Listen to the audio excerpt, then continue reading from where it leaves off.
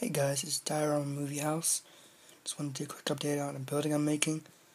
So yeah, I hope you enjoy.